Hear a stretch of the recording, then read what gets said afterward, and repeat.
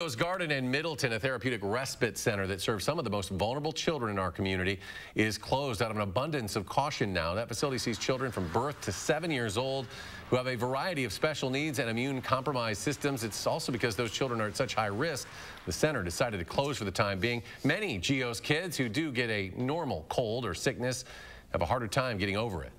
It's because they are so they can be extra vulnerable. We want to just, again, out of precaution, just stay at home and be safe. And during the closure, the staff will be making improvements to the home as well as continuing working on new programs for the children that'll be waiting for them once the respite center reopens.